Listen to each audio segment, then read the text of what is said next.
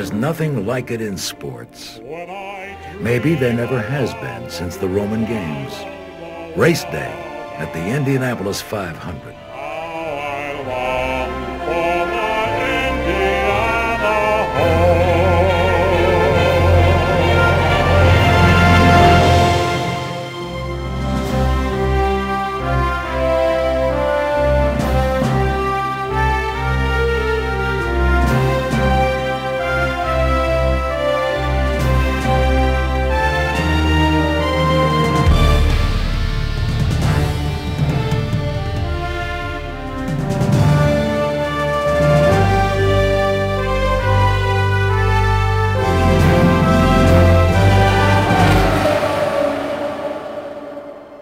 The first 500-mile race was staged here in 1911, but that wasn't the first race at the 2.5-mile oval.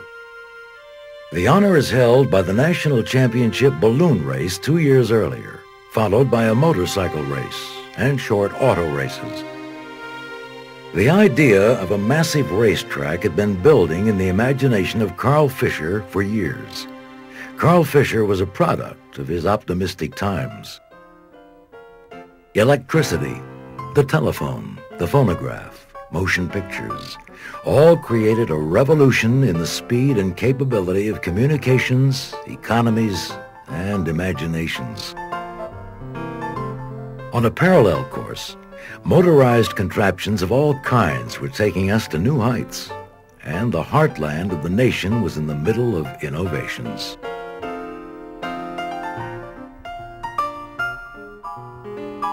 In Dayton, Ohio, the Wright brothers patiently worked out the mysteries of controlled and powered flight by building designs to test theories, then rebuilding and retesting. On July 4th, 1894, 9 years before the Wright brothers' flight on Kill Devil Hill, and 2 years before Henry Ford put together his first motorized carriage, Elwood Haynes of Kokomo, Indiana, tested his new automobile by driving it down Pumpkinville Pike and through the streets of downtown Kokomo. 60 miles south in Indianapolis, Carl Fisher was involved in the pluck and daring of the times. By 1908, he was an established Oldsmobile dealer, real estate developer, co-owner of Presto Light, which made carbide headlamps for automobiles, and an extraordinary entrepreneur and promoter. The man also loved racing. Fisher had raced bicycles, hot air balloons, and powerboats. In later years, he literally sold swampland in Florida as the primary developer of Miami Beach. On a golden autumn day in 1908, Carl Fisher and Lem Trotter were driving home from a business trip in Dayton, Ohio, when a problem with Fisher's Stoddard Dayton touring car forced them to stop for the 5th time of the day. Fisher was furious. He believed American cars weren't tested for quality like the European automobiles he'd seen at the Gordon Bennett Cup races in France 3 years earlier. Lem Trotter, who was Fisher's advisor and real estate broker, challenged Fisher to finally build the racetrack he'd been promoting, a place where American manufacturers could test their cars under the most grueling conditions. Trotter found the proper site, 320 acres of level farmland northwest of Indianapolis, and Carl Fisher persuaded some of his influential friends to join in his next great adventure. In February 1909, Carl Fisher and 3 industrialist partners incorporated and capitalized the Indianapolis Motor Speedway with $250,000. Carl Fisher was unique, no matter how you look at him and no matter what part of his career you look at. Because Carl Fisher, like many other people, could get ideas or dreams, and he was able to convince other people to follow him toward his dream.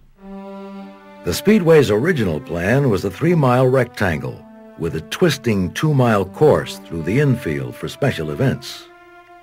Fisher wanted the track completed for a 1909 race. P.T. Andrews, an engineer from New York, convinced the board to scale back their plans to make better use of the space.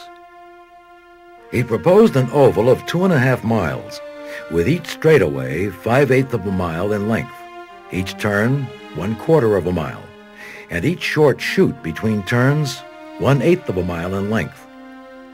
The track was 50 feet wide on the straightaways and 60 feet on the turns, with a maximum turn bank of 9 degrees, 12 minutes. It would all fit neatly into a 1 mile by 1/2 mile piece of land and leave room for more grandstands. More importantly, the racetrack could be finished in time for races that year, and the investors could start getting a return on their money. Workers immediately began grading and building. In June of 1909, while construction was still in progress, the national balloon races were held at the Speedway. 3,500 paid to watch from the Speedway grounds, and 40,000 watched for free outside the gates. The track was ready in August. The surface was made of crushed gravel covered by tar. Several motorcycle races were held, but most riders left before the races began because of the dangerous surface conditions. The following Monday, on August 19th, the first auto races on the track proved the danger. 1 driver, 2 riding mechanics, and 2 spectators were killed.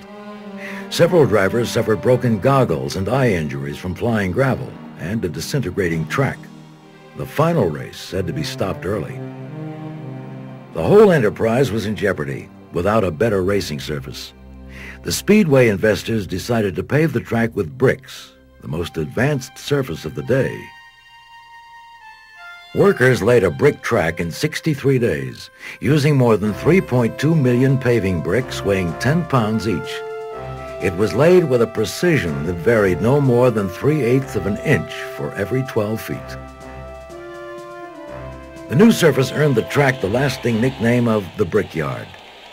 The bricks were not fully paved over until 1961, and even today, a 3-foot strip of original bricks marks the start-finish line of the Indianapolis Motor Speedway.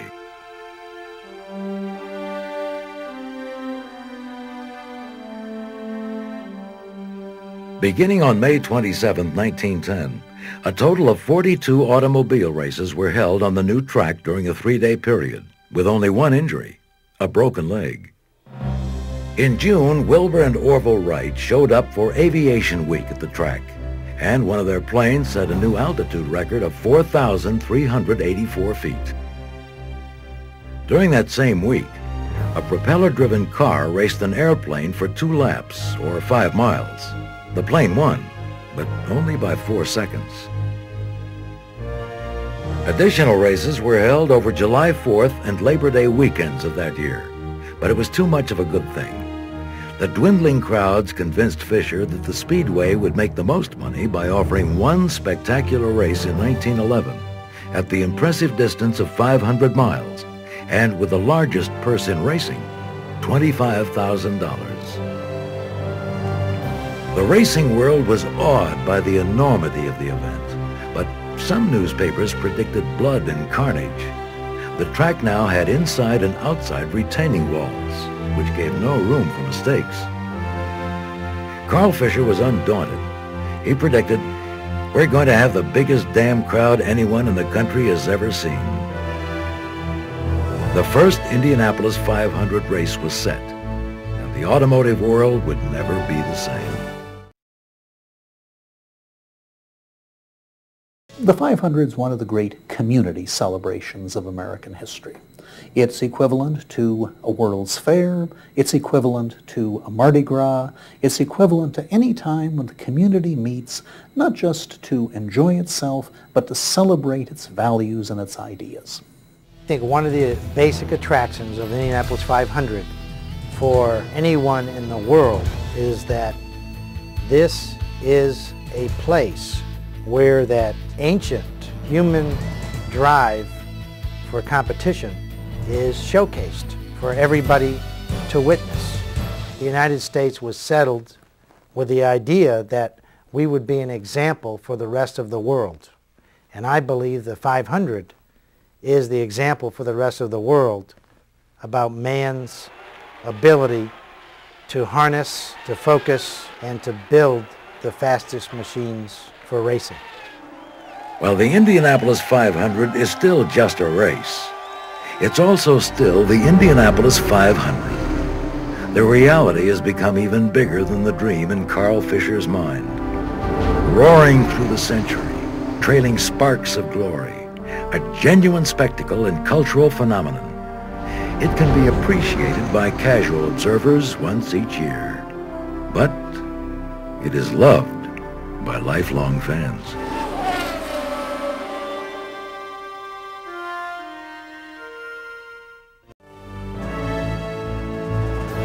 The first Indianapolis 500 race was a perfect expression of its times, featuring new machines and courageous men. 80,000 spectators came to watch the first running on May 30th, 1911.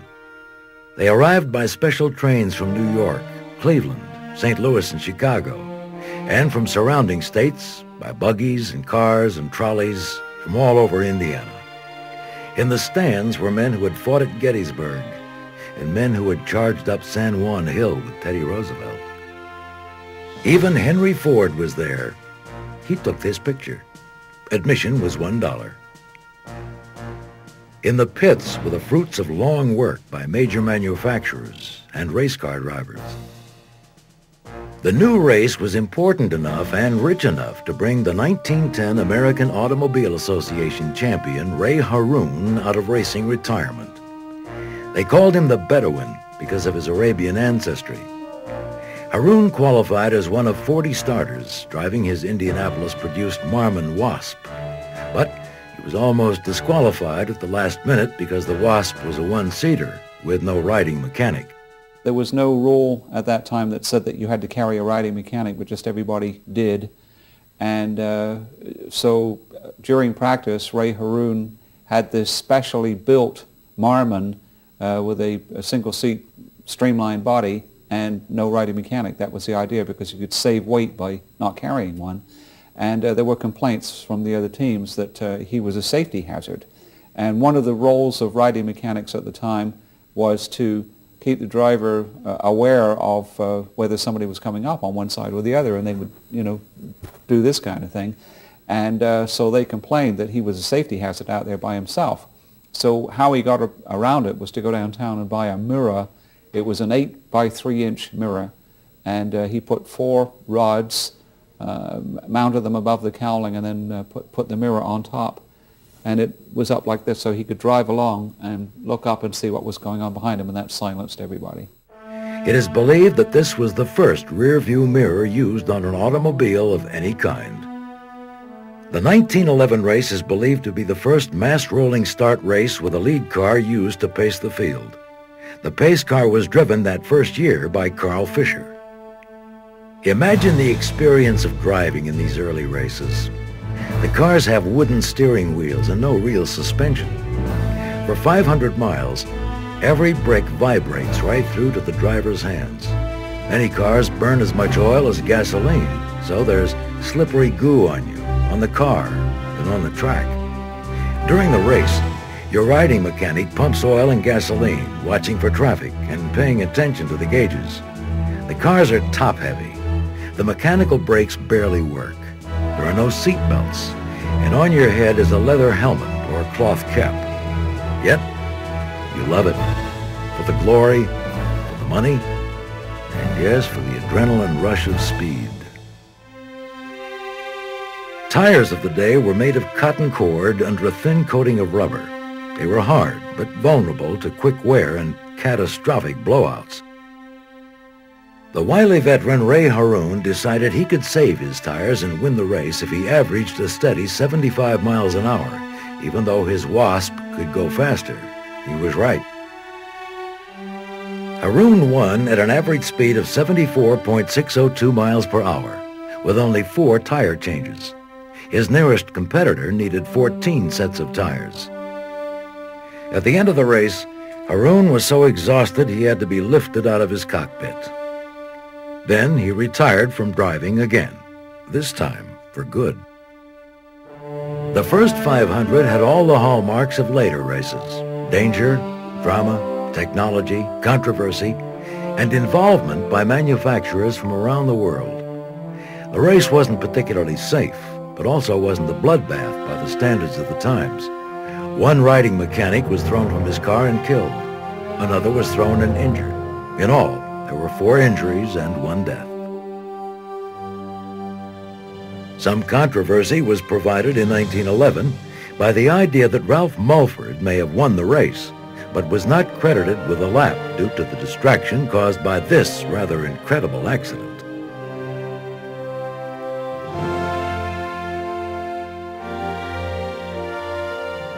The first race also included international drivers and automobiles. The Italian Fiat was there, along with the German Benz. From the beginning, the Indianapolis 500 was a very American institution, while embracing a melting pot of cars and drivers. Tony Hulman was a successful industrialist from Terre Haute, 65 miles west of Indianapolis on the Wabash River. His family business, Hulman and Company, had made its initial fortune in the catalog business.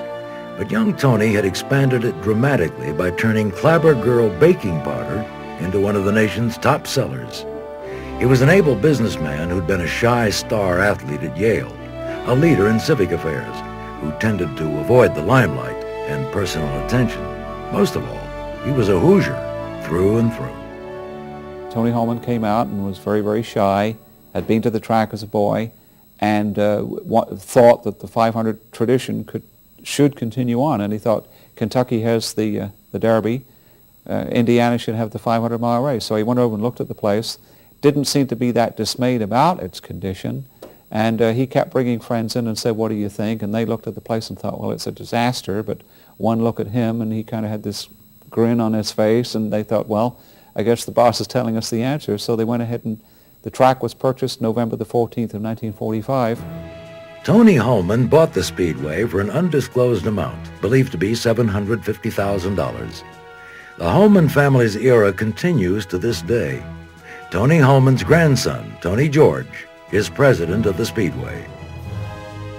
By 1946, the track was ready for racing, and so was the country. The war was over. There was a renewed interest in automobiles, since they were once again being mass-produced. People wanted entertainment. They wanted family outings. In short, they wanted the Indianapolis 500 race back into their lives. Tony Hulman wondered if many people would come, but on race day, there was a massive traffic jam. He then knew the race would survive and thrive.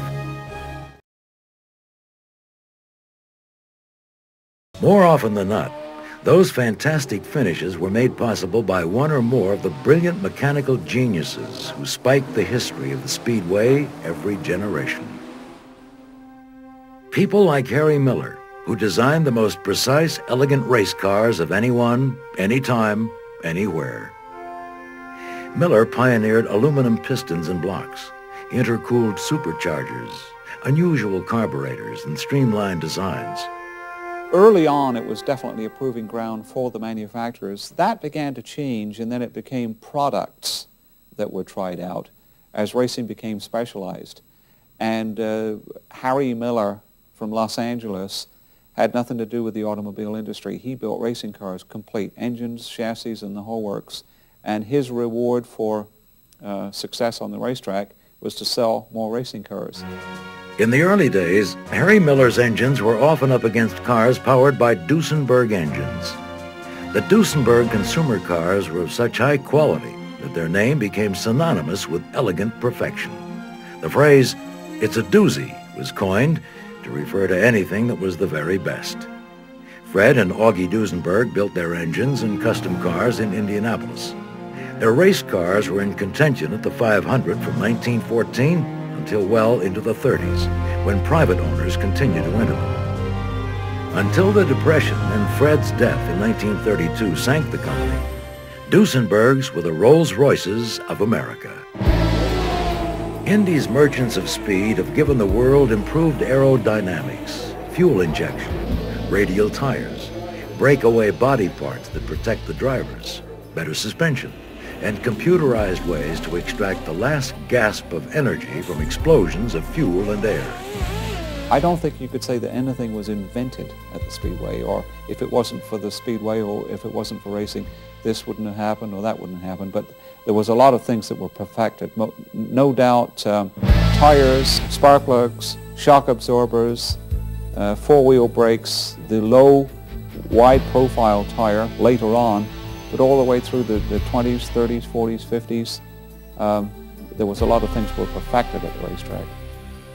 Through the years, the Indy 500 race has seen designs that were deemed crazy. Some proved to be crazy like a fox. The first rear-engine car appeared at the Speedway in 1937, but it took until the mid-1960s until rear-engine cars became the standard at the Brickyard. On the theory that two is better than one, the 1946 Fajoule twin-coach entry driven by Paul Russo sported two midget Offenhauser engines, one in the front of the driver and one behind. Russo ran well enough to qualify the car in the middle of the front row that year. In 1964, Smokey Yunick entered the Hurst Floor Shift Special, a car where the driver sat in an appendage, like a sidecar. The car didn't make the race, which was probably good since the sidecar offered no protection in a crash. Many people are surprised to learn that a race car powered by a Cummins diesel engine not only made the race in 1931, but completed the 200 laps in 13th place without a single pit stop. Several other Cummins diesels made the race over the years, with Freddie Agabation surprising the entire field by winning the pole in 1952. It was equipped with the first turbocharger ever seen at the Speedway.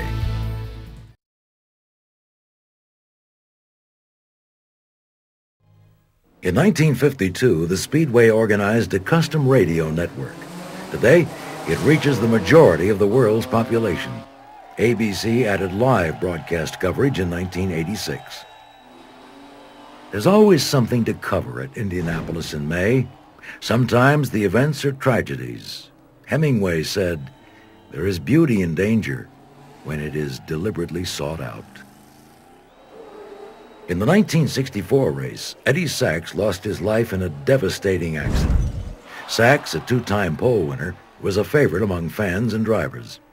As a younger man, Sachs had worked in the Speedway's cafeteria just to be around drivers and cars.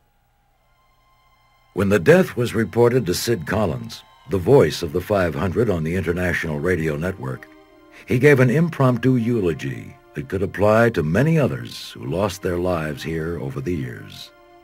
Some men try to conquer life in a number of ways. These days of our outer space attempts, some men try to conquer the universe. Race drivers are courageous men who try to conquer life and death, and they calculate their risks.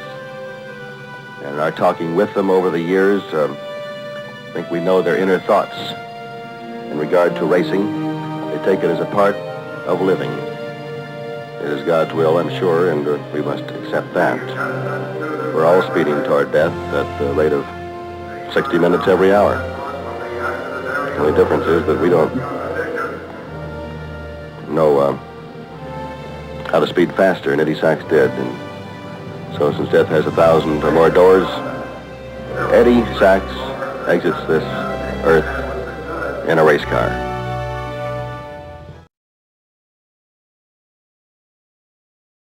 The first Indianapolis 500 race began the transformation of the contest into a mythic spectacle of international dimensions. The 1912 race completed the process by providing a double purse and a sympathetic hero. The greatest drama happened at the end of the race. On the third lap, Ralph De Palma put his big Mercedes in the lead. On lap 196, only 4 laps from the end, his engine threw a connecting rod. De Palma had a big lead and tried to nurse his car to the finish line on 3 cylinders and no oil. But just over 1 lap from the end, the engine finally froze. De Palma and his riding mechanic, Rupert Jeffkins, jumped out and began pushing the heavy car to the pits. As they came by the grandstand, thousands stood and cheered with a roar that practically drowned out the race cars. A game, brave competitor was giving it his best right to the end. It was was Shakespeare and Greek tragedy and Don Quixote, all wrapped up in the grease-smeared person of Ralph De Palma.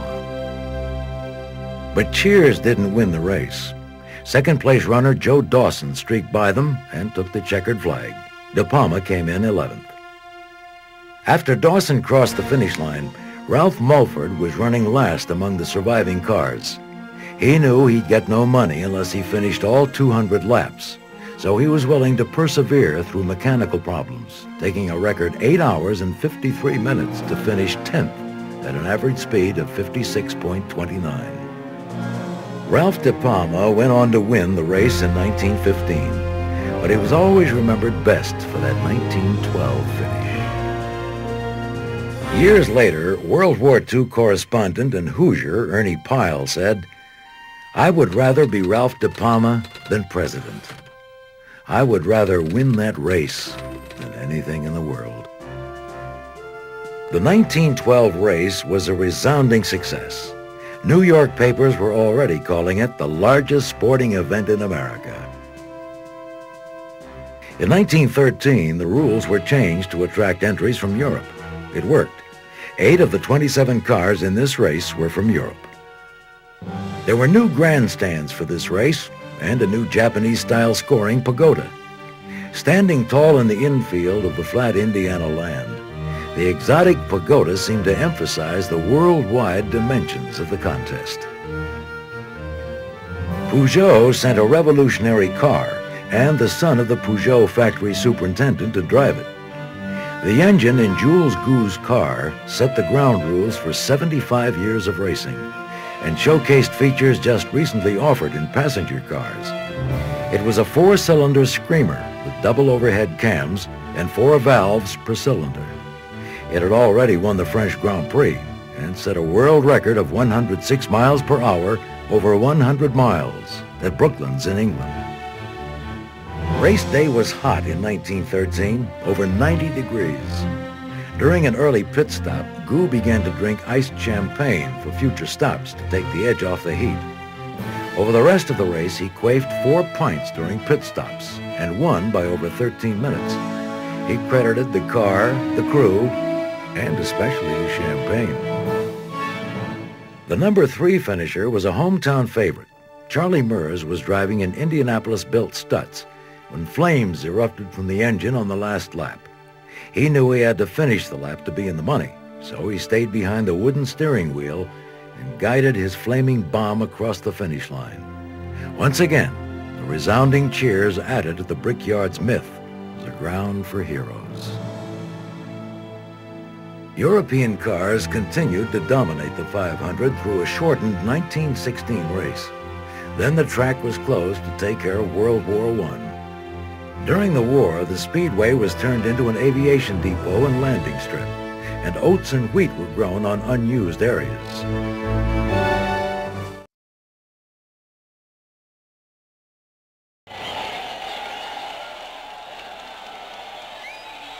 It was during Tony Hulman's stewardship the famous words were first spoken. Yes, the big moment we have been waiting for has arrived. And to do honor to this moment with those famous words, here is the president of the Indianapolis Motor Speedway, Mr. Tony Hulman. Gentlemen,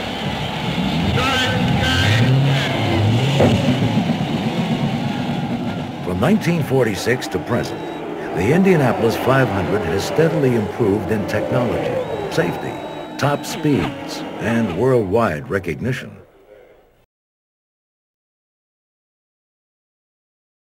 The Brickyard's history has been signposted by desperate duels, which excited the juices of spectators and drivers, even the losing drivers.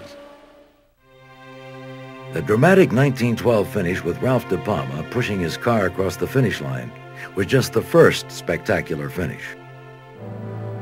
In 1937, the 25th anniversary of the Indy 500, race leader Wilbur Shaw noticed his oil gauge near zero.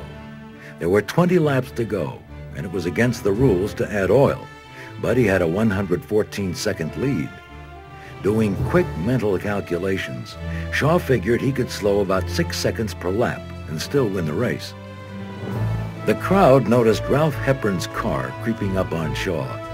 With only 10 laps to go, Hepburn was within sight of Shaw on the back straightaway.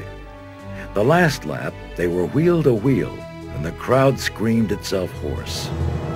As they zoomed toward the final turn, Shaw went for broke, floored the big Offenhauser, and took the checkered flag only 2 seconds ahead of Hepburn.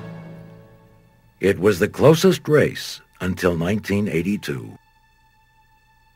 In 1967, Andy Granatelli bought a turbine-powered car to the Speedway. A.J. Foyt commented that that's not a race car, it's a damn airplane. The car whined ahead of the pack like a quiet zephyr, but with 8 miles to go, it blew a $6 ball bearing, and Foyt was left to fly his car ahead to the finish.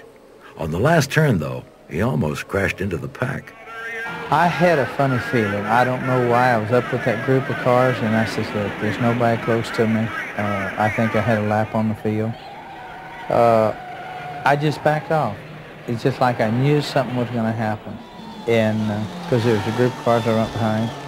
I come off before, I could not believe. Cars spinning every which way. I said, here, I've got to get that start-finish line. I'll never forget I made a couple of zigzags and I lost them in the smoke, and that, you know, I knew I went between cars. I dropped it to second gear, and I said, whoever I hit, I'm going to hit them hard enough that I drive them past the finish line. I did have that in my mind. In 1982, Gordon Johncock and Rick Mears battled to the closest finish in history. Only 16/100ths of a second separated winner Johncock from challenger Mears. In 1985, Danny Sullivan spun his car and was still able to win. The incident triggered a great piece of driving by Mario Andretti, who was able to avoid Sullivan and eventually finished second in the race. Like it or not, auto racing is about speed and winning, plus the vicarious thrill spectators get by identifying with winners.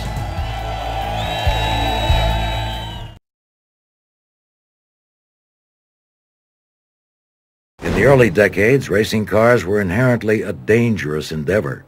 The Indianapolis 500 was no exception. In 1927, Norm Batten added to the legend of brickyard heroism when his Miller caught fire on the main straightaway. He stood on the back of the car and steered it through the pits until it was clear of bystanders, then jumped free. Safety has improved dramatically at the Indianapolis 500 since the 1911 race. Some of the innovations, like seat belts, have found their way into consumer cars. As a safety measure, rookie tests were required beginning in 1936, about the time shock-absorbing helmets appeared. Riding mechanics who were originally required for safety functions were made optional for the final time in 1937. Also for reasons of safety. An infield hospital was established in the 1920s. It's still there, and many local medical professionals volunteer their time each year. A wrecking service was available on the track in the 1930s, and by the 1960s, their responsiveness was honed to short response times.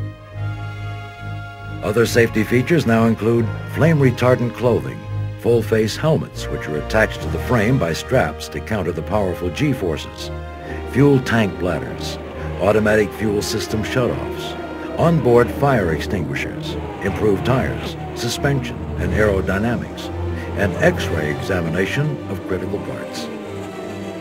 But the most impressive safety checks are built into the cars themselves. They are designed to absorb a strong impact by flying apart.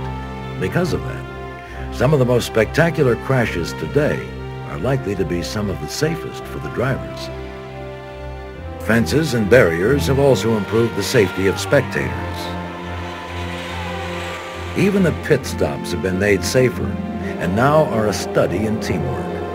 Within 16 to 20 seconds, 4 tires are changed, the car is refueled, debris is cleaned from intake areas, and the driver is given a swig of water.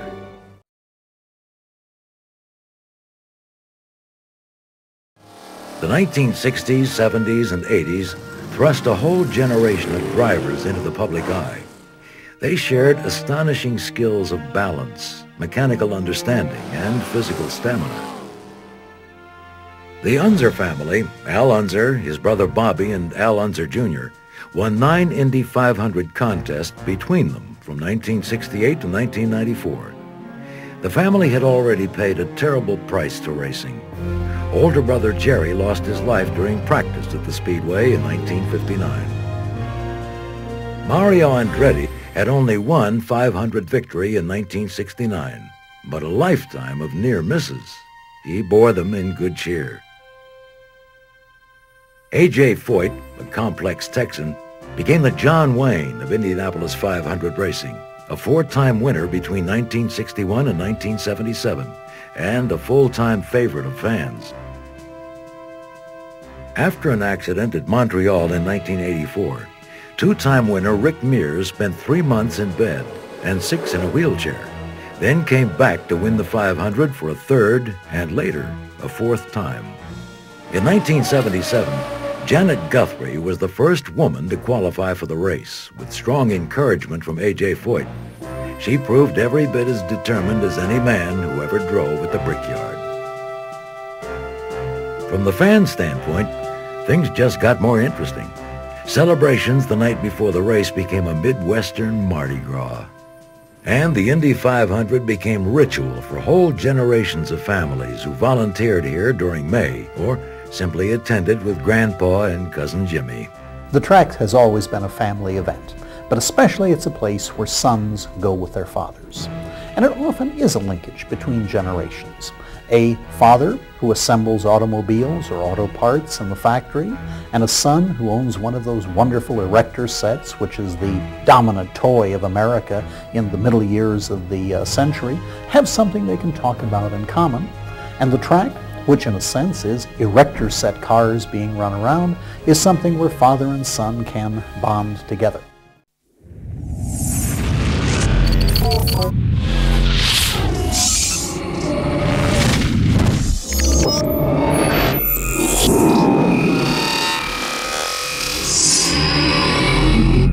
Codemasters.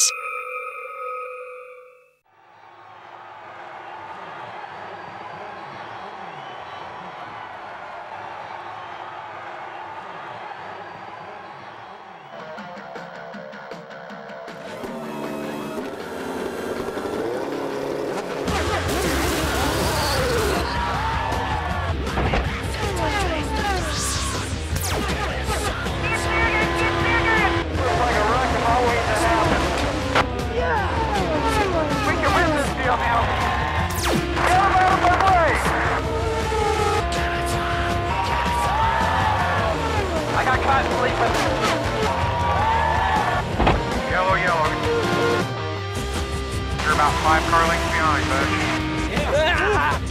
Looking inside. We're low. I don't have enough power. I can't get by him.